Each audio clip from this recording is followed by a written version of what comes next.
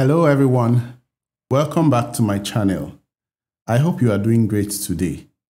In today's lesson, we're going to look at how to create a dynamic listener. It is also a good practice to create more than one listener for your database. And this is what we're going to look at in this lecture. So as you can see, I'm already at a location where I have my listener configuration files. Okay, so the first thing I want to do is come to the tnsnames.aura file and then open it. And then I want to take the whole of this entry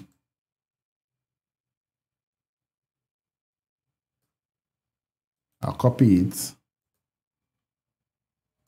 and then come here and paste. Okay, as usual, I give a space and then I'll rename this. I'll rename this to be listener 5, and then I'll change the port number to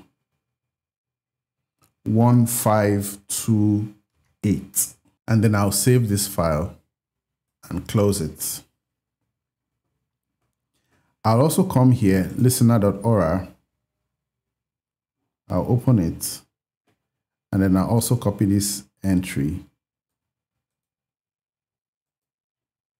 I'll come here and paste it, and then the name will be listener 5 and the port will be 1528. And then I'm going to remove this second line.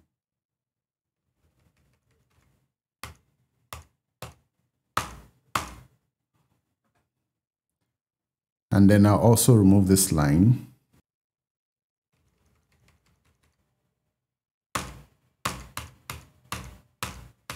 And remove this bracket as well. Okay.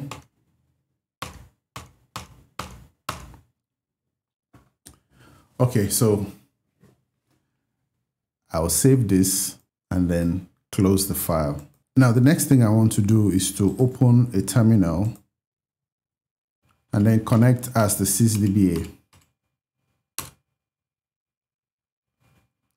And then I'll do show parameter local. Okay, so now remember, the topic of this lecture is how to create a dynamic listener. So we have our local listener, which is listener_orcl, and then we also have another listener, which is listener 5. Okay, so for us to be able to use that listener, we need to redefine the listener value again and then include that listener. So this is what we want to do right now.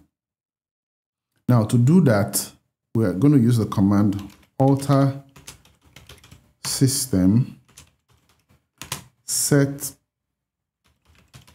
local_listener equal to, now take note of this, double quotation listener_orcl, which is the first listener, okay, then comma, then the second listener, which is listener 5, and then we close the quotation mark, and then of course our semicolon to execute the statement. So I'll enter this, and then you can see that the system has been altered. Okay, now if I issue the command again, show parameter local, you now see that our local listener, the value for our local listener is listener_orcl, which is the first one, and then listener 5, which is the second one, right? So we're going to exit this, and then we'll do lsnrctl to start the listener utility. So we're right now at the listener utility, right? So the next thing we want to do is to start listener 5. Okay, now you can see that The listener has been started, but it supports no services. So as usual, we'll wait for 60 seconds for it to register all of the services. Okay?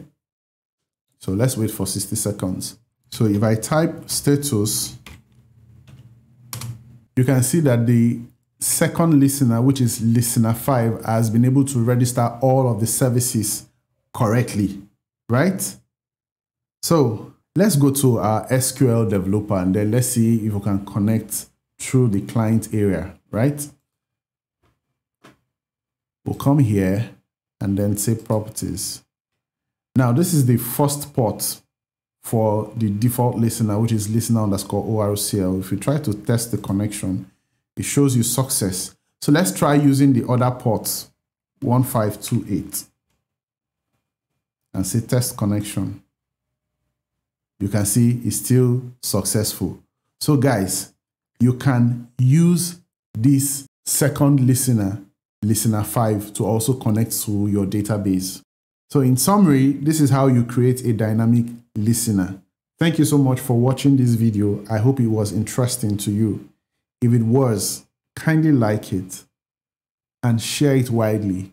And don't forget to hit the subscribe button and turn on the notification bell icon so you don't miss out whenever I upload another valuable content. And I'll see you in my next video. Bye for now.